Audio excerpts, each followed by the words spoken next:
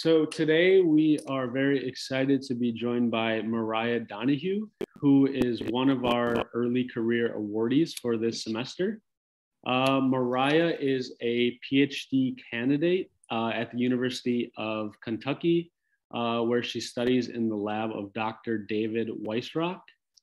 And Mariah is currently in the Madagascar, so it's pretty cool. I think this is the first ever ESS seminar taking place in the Madagascar. So Mariah will be talking about today the significant effects of host dietary guild and phylogeny in wild lemur gut microbiomes. So thank you, Mariah, and welcome. Thank you. I'll share my screen now and make it big. Everyone can see that okay? Okay. Well, thank you so much for having me for this. This is my first time ever giving a talk to a department that's not my own. And so far, it's been a really fun process. And I'm really looking forward to more of it later in today and tomorrow. So my research is all about lemurs, their gut microbiome, and the different factors that shape those microbiomes. And yeah, I hope you enjoy. But before I can get into all of that, I have to tell you my whole life story, obviously. So I'm from Queens, New York, which is an outer borough of New York City. And maybe not surprisingly, I did not grow up with like a great love for nature or anything. I was super into the flute.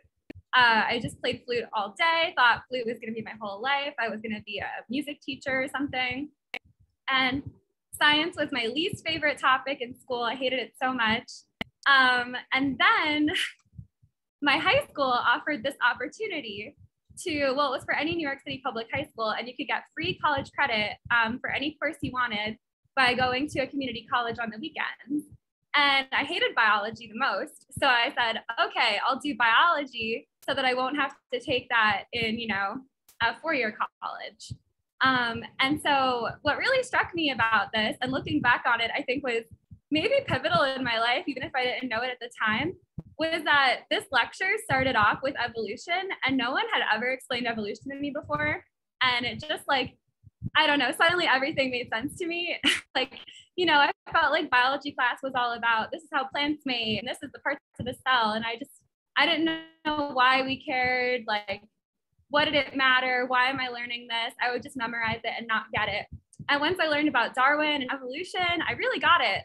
And so yeah, it turns out that was pivotal. And I made this sort of, I think, unconscious choice to not even declare those credits when I enrolled at my undergrad university, which is Stony Brook on Long Island. And it turns out that's actually a pretty good science school. I didn't pick it for that reason. I picked it because it was close to home. But those were two choices that really shaped my entire life. And now I can be here presenting an evolution seminar. So at Stony Brook, I was an anthropology major. And anthropology is a study of human origins, including comparing humans to our closest ancestors, primates. And so there was this very, very cool opportunity at Stony Brook to go to Madagascar and study abroad. And I had never left the country before or even really gone on a hike, but just something about this trip just really sounded cool to me. And so I signed up the first day I heard about it. And all my friends and family thought I was absolutely crazy, like it was a cry for help, but it wasn't. And I went to Madagascar completely unprepared, didn't even have a raincoat. And I just can't even explain it. I just fell in love with lemurs and field work. I loved everything about it. And it's crazy to say it now, but that was 9 years ago. That was in 2013, my sophomore year of college. And here I am in 2022, 9 years later, broadcasting live from Madagascar. So basically my whole life after study abroad just revolved around studying lemurs and really their gut microbiomes.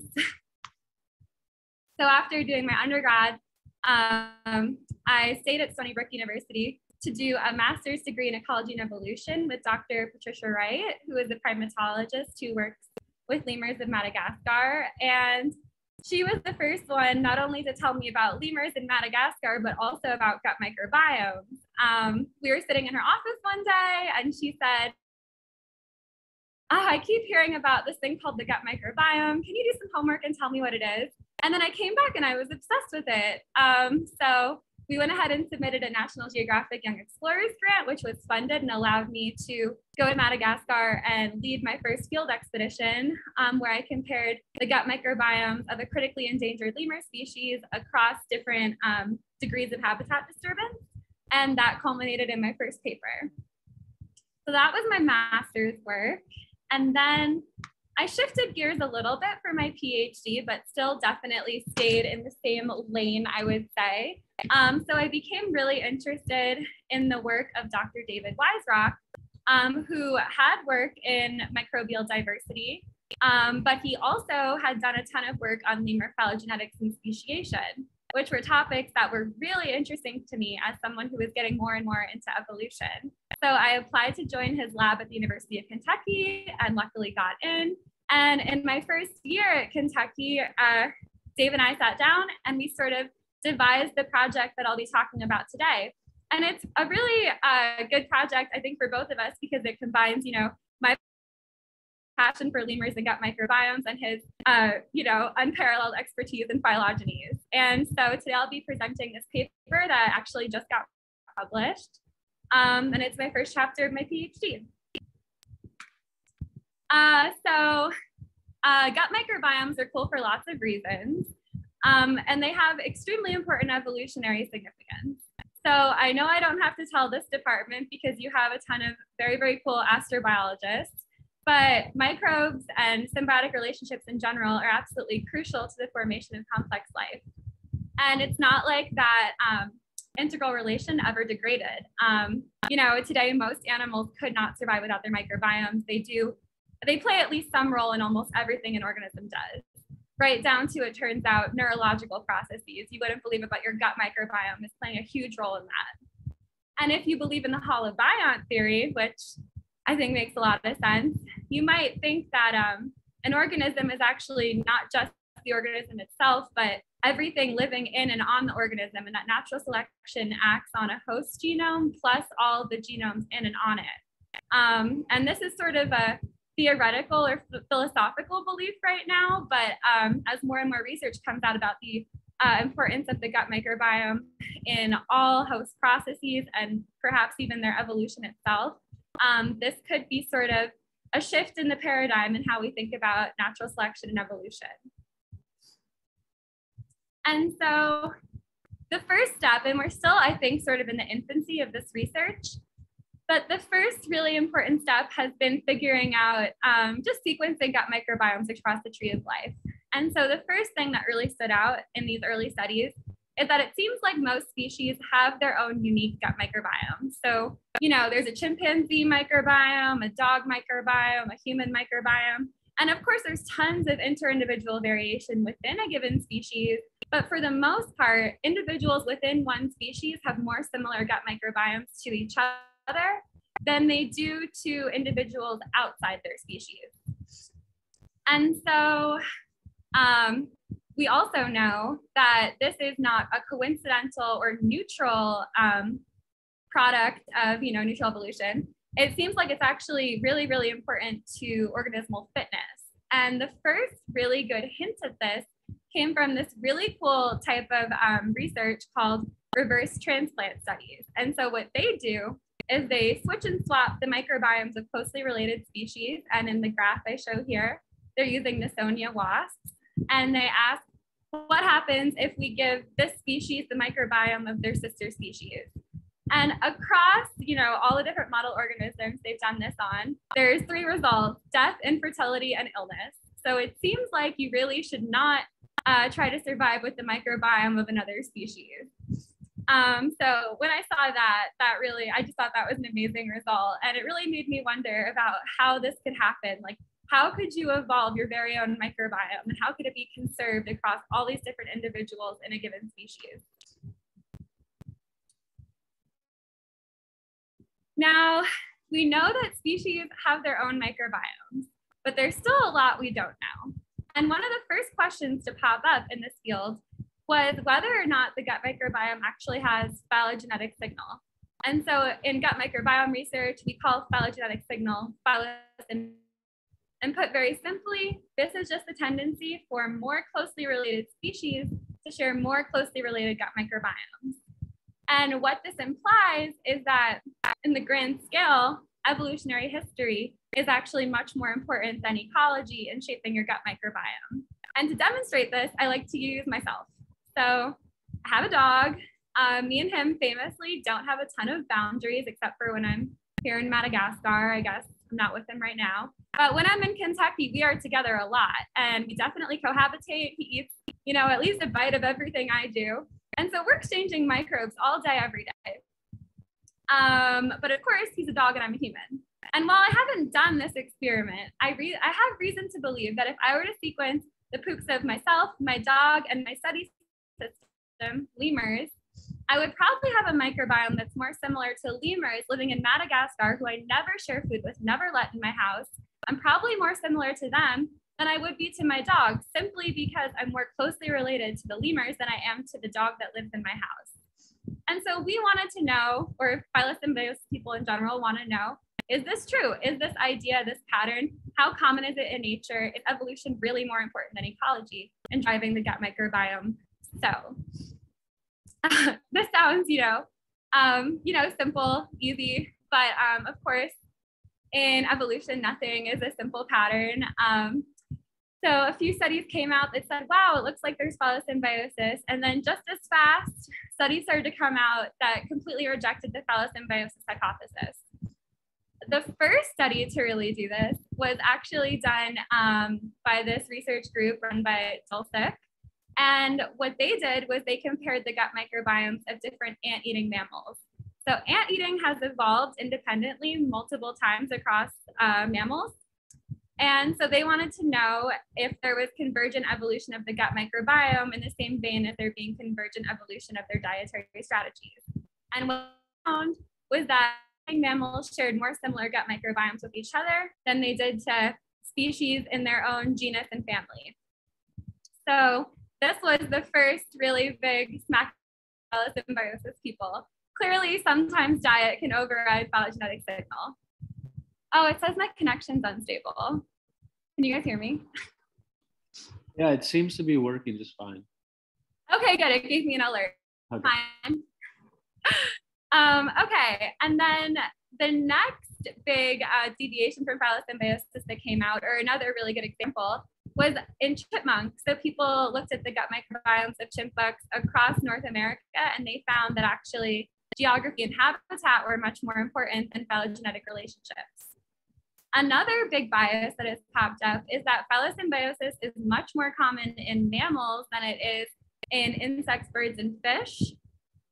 And then finally, the last big sort of exception to this rule, the one that makes the least sense, is that what happens a lot is that if you look at a given clade symbiosis with two different research groups, you often find that results differ. Like one will say there is phylosymbiosis, one will say there isn't.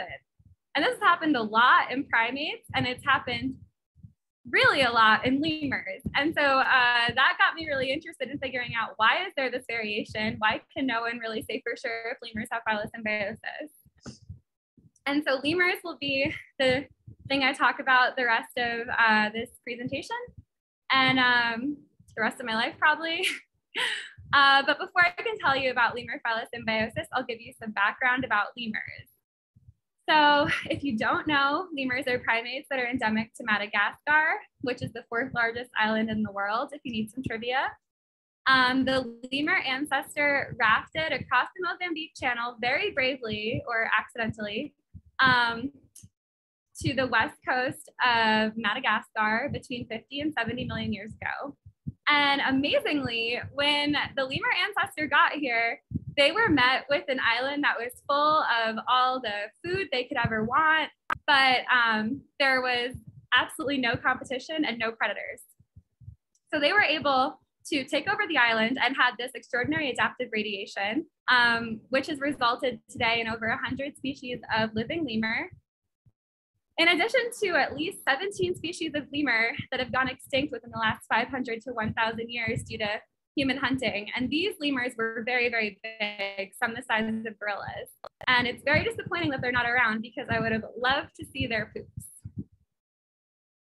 Not only do lemurs have extraordinary evolutionary diversity, but their ecological diversity is also pretty much unparalleled. It's pretty cool. So like I said, lemurs got to Madagascar and there was no competition, no predators. So they were able to disperse across the entire island. And if you know Madagascar, you know that there are tons of different habitats. We have rainforests, dry forests, mangroves, and even the Thingy, which is a place I haven't been yet. But basically the Thingy is just the most hostile environment you can think of. It's nothing but tall, sharp rocks. And of course, lemurs live there. Another really cool thing that happens on Madagascar is that in a single, even hectare of forest, you can have representatives from all 5 lemur families living in Sympatry. And this is due in part to really incredible diversity in their body size, social systems, dietary strategies, activity patterns. All of this allows for fine-scale niche differentiation, which allows them to live in Sympatry. And at the same time, you can have closely related species, even sister species, where one lives in a rainforest and one lives in a dry forest.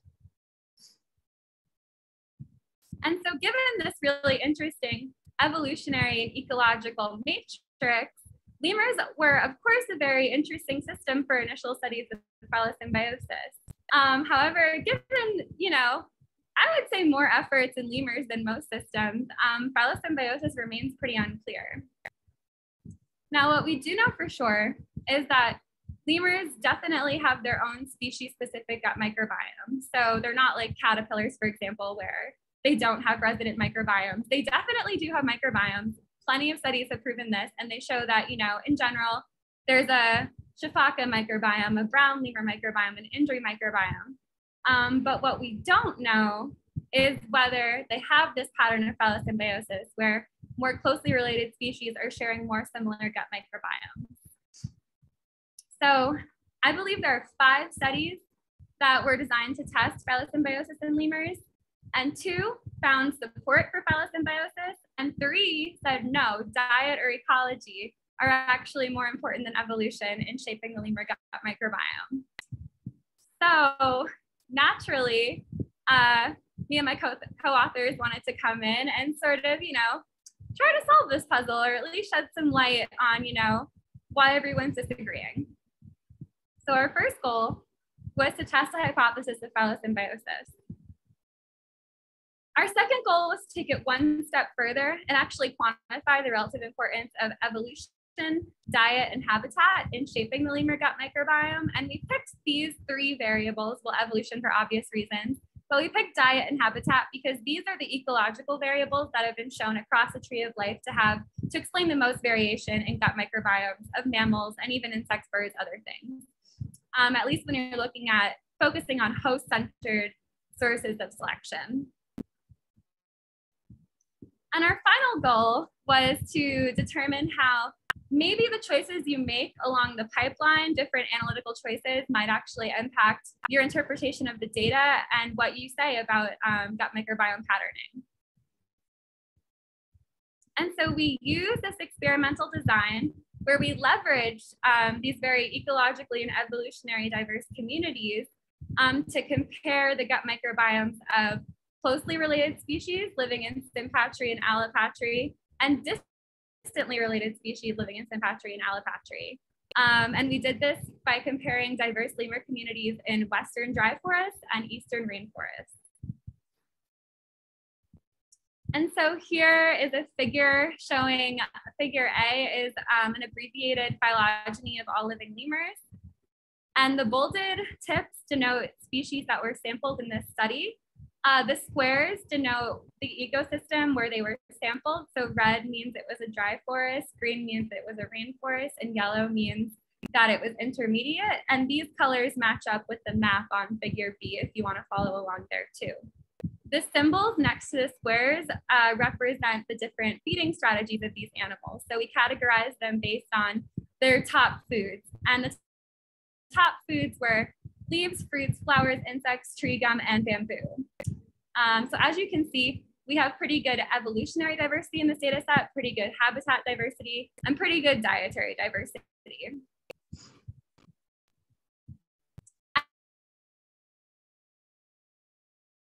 We study the gut microbiome, you use poops, as I hinted at before. And if you're wondering how you get a poop from a lemur, it's really not that hard. We use two strategies in this research. So for small-bodied lemurs, we set up Sherman traps, just like you would to get, a raccoon out of your attic. And we simply baited the traps with bananas enough to keep them satisfied all night. And then in the morning, we let them go and they pooped all over the cage and we collected the poops. For large-bodied lemurs, they would not tolerate that. So we had to actually go out, we go for hikes and we just sort of look around for lemurs. And when we find them, we just sort of hang out underneath their butts and wait for them to poop. And it's pretty fun. And so we try to get the poops as quickly as we can to avoid contamination from soil microbes, which can be pretty substantial. And yeah, in all, that ended up with 172 fecal samples. And so we took those samples back to the lab in Kentucky where we extracted microbial DNA. And we also amplified this metabarcoding region V4 of the 16S rRNA gene, which is a common marker for gut microbiome research. And then the PCR products were sequenced on an aluminum MySeq. And I should say that even though this is a picture of me, I got substantial, really substantial help in this lab work from undergraduates at University of Kentucky who were enrolled in this course called STEM Cats, which is an immersive research course for freshmen. And 13 students signed up for our section. And so we sort of used the samples that I collected in Madagascar to train them in these simple lab techniques. And yeah, definitely it was really cool to work with them and to have them play such a big role in this project. And 2 of them are actually three of them are co-authors. And then the next big thing we had to do was actually figure out how we were going to quantify diet and habitat variables. So it wasn't really feasible for me to go out and actually collect feeding behavior because we just had too many species in this data set, and a good feeding behavior study requires a lot of time and effort. So we did literature reviews, and luckily there were literature reviews available for there was feeding behavior studies available for every species in our data set. To understand habitat differences, we did ecological niche modeling. So this allows you to compare the preferred habitat conditions of any given species based on their presence and absence localities. And so this figure here shows what the output of an ecological niche model looks like. And so the red spots are places where the animal in question is most likely to be found. And so from these red spots, we extracted climate data, and that's what we ended up inputting in our analyses downstream. And now for the fun part, really getting into the weeds of it. So one of the biggest steps in gut microbiome research is figuring out how are you going to actually describe the gut microbiome, because what is a description? You have too many options. So most people end up using beta diversity. And if you remember from community ecology courses and things like that, beta diversity is very simply the differences in species composition between ecosystems, habitats, or in this case, poop samples. And by species composition, I mean the types of microbes that can be found in these fecal samples. Now, sounds easy enough, but of course it's ecology, so there's tons and tons of options. I don't even know how many types of beta diversity metrics, but there's 2 types that really stand out in microbiome research. So I'll tell you about what I think is probably the most popular first, even though I haven't actually sat down and quantified this. I see it the most in microbiome papers, and that's called unifrac metrics. So unifrac metrics are actually based on the microbial phylogeny that's output from these 16S sequences. And something that I think people don't necessarily know is that unifrac metrics actually are weighted, and they weight long internal branches of the microbial phylogeny more significantly than they do the shorter branches. And so in effect, this actually maximizes the importance of older microbial clades. So it's more likely to detect shifts in community composition that are related with shifts in older microbial clades than it is to detect these differences in younger microbial clades. And as you can imagine, this could really actually bias your results in a major way. So to sort of complement these unifact metrics, I also use star phylogeny metrics. And the two most popular ones are Bray-Curtis and Jacquard. And so these beta diversity metrics are actually only based on microbial taxonomy. So basically just, the names of the OTUs. And these do not weight any microbes differently. Everyone's weighted the same, which makes it much easier to detect shifts in community composition that are connected with younger clades. And I'll try to, keep all this fresh as we go on, because I know it's a lot to remember. So the last sort of method-y part is how we actually test phylosymbiosis. And surprise, surprise, there's really no consensus on this. So a sort of side goal of the paper was to try and show that there's at least 3 major ways to do it, each with their own strengths and weaknesses. So the first and by far the most popular is the codendrogram approach, which very simply matches up a phylogeny of the host and a dendrogram, so like a tree showing similarity of a trait. In this case, the trait being the gut microbiome. So you just put those 2 trees together and figure out if the branching order matches. The second most popular, usually used in conjunction with codendrograms, is a very simple Mantel test, which simply asks if gut microbiome distance increases with host phylogenetic distance. And then the third way, which is by far the least popular, but I think by far the most informative, is actually testing for phylogenetic signal using methods that we see in all other different kinds of evolutionary traits, like tons of morphology studies, for example, will use Blomberg's K and Pagel's lambda. I only know of, I think, maybe 4 gut microbiome studies that have actually used these. And we were the first to try it in lemurs. And yeah, I'm hoping this is the direction that phylosymbiosis research takes, is actually using all 3 of these methods.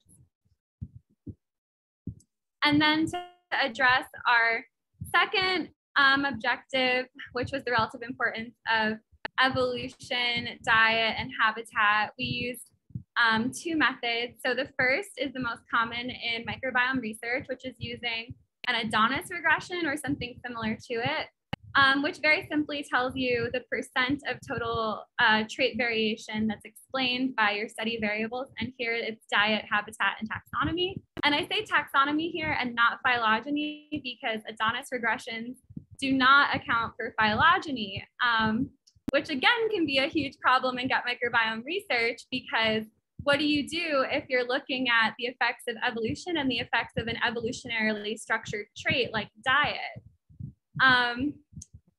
Most people don't say anything about it, but there's a very good solution, and that would be to use phylogenetic generalized least square regressions, or PGLS.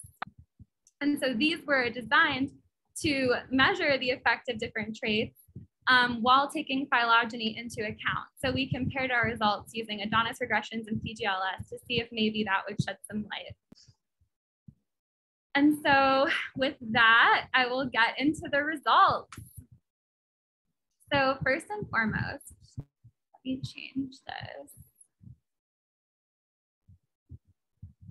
Oh, it's two. Okay, so first and foremost, we had tons of support for the phylosymbiosis hypothesis from both codendrograms and from Mantel tests. So in total, we ran 44 tests of codendrograms, and all 44 showed higher congruence than expected by chance. And here I have an example of a codendrogram on the left-hand side. And as you can see, it's certainly not perfect, right? Like, they don't line up perfectly, but it's still more significant than if there was no effect or no similarity between these 2 dendrograms. We also found using Mantel tests that 42 of 44 tests were significant. So sort of across the board, it seems like there was phylosymbiosis. And, probably could have stopped there, but we wanted to see the effects of phylogenetic signal.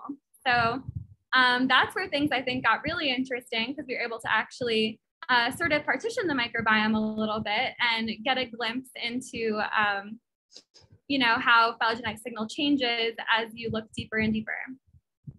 So in this graph, You'll see on the x-axis, it's labeled PCO1 through PCO5, and that corresponds to principal coordinate analyses. So basically what we had to do, because in order to do Blomberg's K and Pagel's lambda, you have to actually have a number to input, right, like a univariate number. So we ended up reducing the gut microbiome using principal coordinate analyses and then extracting those eigenvalues and inputting those into the model. And so what you should see here is that if you look at the dashed line, that's sort of your bar for whether or not there's phylogenetic signal. And in PCO1 and PCO2, which explain the most variation in the data set, there is really strong phylogenetic signal across the board, across metrics and across the two different tests. And then the signal definitely degrades as you get further from PCO1. Something else that stood out was that Bray-Curtis and Jacquard, these star phylogeny metrics that they don't use the lemur or the microbial phylogeny, they only use taxonomy. Those were significantly more consistent than Unifrac was. And I'll talk more about that later, but I thought that was interesting. So this is sort of how the data looks when you plot it in ordination space. And this is beta diversity. And what should stand out is that there are sort of three pretty good clusters. So the symbols correspond to the lemur family.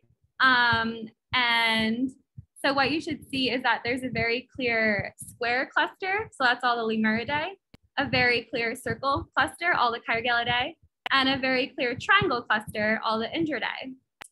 Now, of course, you're probably also seeing that there's two very obvious deviations. So there's the red squares at the top. Those are from ringtail lemurs. And then there's the purple squares sort of overlapping with the triangles. And those belong to Prolemur cymus, or the bamboo lemur. So except for those two, everyone's sort of clustering with their families. And I'll talk more about those two guys later on as well. So the next big result we had was we wanted to look at the percent of each trait in the gut microbiome. And so overall taxonomy, especially higher level taxonomy, explained the most variation. So host family and genus accounted each for between 16 and 22%, whereas species identity was actually the least explanatory variable, and it only explained less than 2% using all different beta diversity metrics. And diet is where things got really interesting. So diet explained between 13 and 15% of the variation when you look at Unifrac metrics, but only 6 to 7% when you're looking at the star phylogeny metrics, Bray-Curtis and Jacquard. And as a reminder, Unifrac uses the microbial phylogeny, Bray-Curtis and Jacquard do not use the microbial phylogeny. And finally, habitat's gonna kind of fall out of my discussion here because it never really was that interesting. It only explained between 2 and 6% of the variation and was rarely ever significant. So the big question is what's going on with diet? How come it's so different between Unifrac and Bray-Curtis? And the other thing was that diet does have phylogenetic structure. So we wanted to make sure we were accounting for that when we were looking at whether or not this trait was a factor. So what we found using PGLS was even crazier. So diet was significant using Unifrac metrics, but not using Bray-Curtis or Jacquard metrics. And this was consistent across all 44 trials. So that blew my mind. And so I think there are some good reasons for all of these very interesting results. And I think this actually can illuminate why the lemur phylosymbiosis pattern has been so hard to disentangle. So first and foremost, I think our big result is that lemurs have phylosymbiosis. It's all tests supported it. You know, I think it's pretty well justified. However, you know, the story doesn't stop there because I think it's also important to talk about where this fits into the current lemur phylosymbiosis debate. And I only call it a debate for fun. It's really a good-natured back and forth between people I know well. And yeah, so basically, From my study and sort of our collective mind and talking about this, it seems like there are three really good reasons for these contradictions. So first, our studies differ in taxonomic breadth, so how many species were actually included. We used very different analytical methods, and we also used different species. And so I think this is actually a really important factor. There are idiosyncratic patterns in certain clades that make it so that in some cases, they have these really strong ecological effects, maybe because of adaptation, whereas others are more evolving more neutrally with this phylogenetic signal. Another thing that cropped up is that it looks like patterns of discordance between the host phylogeny and the gut microbiome dendrograms. The discordance really increased at these shallower levels of evolutionary divergence, meaning that very clear partitioning between families and genera, but they became very overlapping among species. And so what that means is if you were to test phylosymbiosis using, for example, just one family or just one genus, you're much less likely to find phylosymbiosis than if you actually had a data set that included multiple different families. So it seems like if you're zooming in on a particular clade, it's more likely that ecology will override evolution. And there are good reasons for that. And before I get into those reasons, or maybe this is sort of complementary to those reasons. So the strength of phylosymbiosis is definitely different among different lemur clades. And the signal was really, really strong in Indradae. So here we have the three species of Indradae that I used in my data set. So we have Avahi on the left-hand side, and then two Propithecus species. One lives in the dry forest and one lives in the rainforest. And the rainforest one is sympatric with Avahi. So what we found was that allopatric Propithecus species had more similar microbiomes than either did with Avahi. So this makes a lot of sense though, because Propithecus or Indradae has much deeper divergence times than, for example, Lemuridae or Chirogillidae. And they also have much less niche competition and niche overlap. So Avahi is small-bodied, mostly just eats leaves and is pretty nocturnal, although I did get this picture of one sort of going to bed during the day, so that was a special day. Whereas Shiphacus, Propithecus, have much more varied diets, and they're very strictly diurnal, and they are much bigger than Avahi. So it sort of makes sense that ecology wouldn't have overridden the effects of evolution here. Now, phylosymbiosis was by far the weakest in Lemuridae. So I'll talk about two examples here. So probably the craziest result was how different the ringtail lemur and bamboo lemur microbiomes were to anyone else in their family and to each other. So based on phylogenetic relationships, they should have had the most similar gut microbiomes to one another, but they were completely different from each other and clustered nowhere near their families. And I understand it with bamboo lemurs. So if you don't know about bamboo lemurs, they have adapted this insane diet where all they do is eat bamboo all day. And the bamboo is jam-packed with cyanide, enough cyanide to kill an adult human 4 times over every single day. That's what they eat. And they are these small lemurs, never more than probably 15 pounds. So obviously that requires a pretty extraordinary physiology, and I'm sure the microbiome plays a role in that, although it hasn't been tested or proven, so that could be a cool potential project down the line. So I wasn't surprised to see that bamboo lemurs had such different microbiomes. I was surprised to see that ringtail lemurs did, because nothing to me really stands out about them that would make them be so different. They do have some differences though, so they have much larger group sizes than any other lemur. They're also much more terrestrial. They spend most of their time on the ground.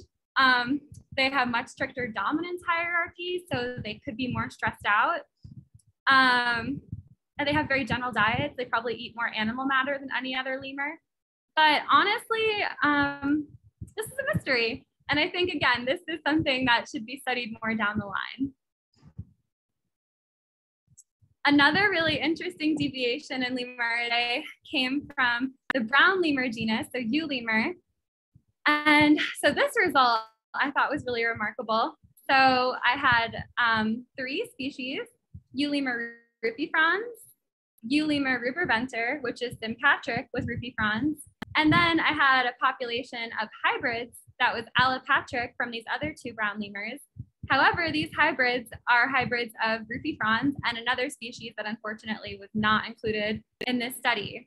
But because these hybrids literally have rupifrons DNA in them, I was sure that they were going to have more similar gut microbiomes to rupifrons than rupifrons would to ruperventer. But surprise, surprise, rupifrons and ruperventer had very similar gut microbiomes, and they were very different from hybrids. So this points to perhaps ecological adaptation as well. The next big thing we found, because of these differences in results between beta diversity metrics, it actually seems like there's some evidence that phylosymbiosis is stronger in younger microbial clades. So if you remember, Breakers and Jacquard amplify the effects of young microbial clades, and maybe not surprisingly, they have the strongest phylosymbiosis signal. And so what I think this probably means is that as lemurs radiated, so did their gut microbiomes. And so many of the microbes that are species specific, of course, arose during that diversification process, and they're going to be much younger than, say, older clades that might be associated with diet. So I think that, let me see here. So it looks like because diet was only ever really significant using unifrac metrics, which weight these long internal branches, that's pretty good evidence that dietary microbes are actually much older. And they actually serve to sort of homogenize the lemur gut microbiome, as these microbes were probably acquired before major diversification within these lemur clades. So I thought this was really interesting and did sort of explain why there's disagreement among these different papers. Maybe if they had leveraged all these different beta diversity metrics, the same patterns would have arisen. And so I think that's a very cool potential future direction down the line. And so I think there's a few major implications from our study. And the first is that natural selection seems to be conserving these species-specific gut microbiomes, and it's happening over these deep evolutionary timescales. And it also seems like gut microbiomes are partitioned, and that, you know, some members of the community are a reflection of host ecology, and others, and perhaps it's a greater proportion, actually reflect evolution and speciation. It also looks like extreme ecological adaptations, like cyanide metabolism, for example, are associated with these major deviations from phylosymbiosis. And shared ecology, especially among closely related species, can actually serve to homogenize the gut microbiome and make their gut microbiomes more similar than expected due to phylogenetic signal. And so that's sort of the conclusion of that part of the talk. And now I'll very briefly talk about what I'm doing in Madagascar now. So as you can imagine, I had a lot of questions that popped up after this phylosymbiosis study. And one question that really haunted me was just sort of like, how does it happen? And why does it happen? So I wanted to look at the timing, the causes, and consequences of gut microbiome divergence. And I thought a really cool way to do that was by using closely related but ecologically divergent species, sort of taking this microevolutionary approach. So I was very haunted by the hybrid zone with the brown lemurs. And so that's what I'm doing here right now. I'm looking at gut microbiome and speciation dynamics in the brown lemurs. So I'm comparing the parental species, Lemur rupifrons and cinereisips, with their hybrids. It's a lot of really crazy field work, and I'm really, really excited to find out, you know, what's going on with them. And yeah, hopefully that'll lead to some very interesting results that might actually illuminate the role of the gut microbiome and speciation in general. And I feel I would be doing my study system a disservice if I didn't conclude the talk by telling you a little bit about their plight and small things that you can do to help them. So like all primates, the major threats to lemurs are deforestation, bushmeat hunting, and the pet trade.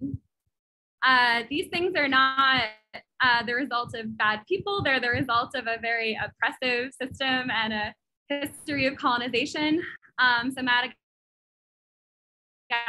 is unfortunately one of the most economically poor and food insecure countries in the entire world, consistently on that top 5 list that you don't want to be on. And there's also pretty uncontrolled human population growth, which is also exacerbating not only environmental pressures, but economic and health pressures here on the island too.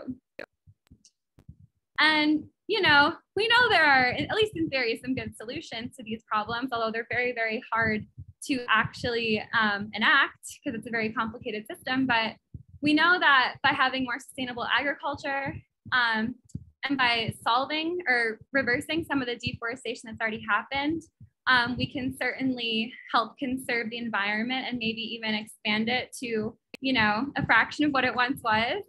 And then also education is very important. So education rates are extremely low in Madagascar, not just conservation education, but education in general. And that has been known, especially for women, to be a really important factor in things like family planning.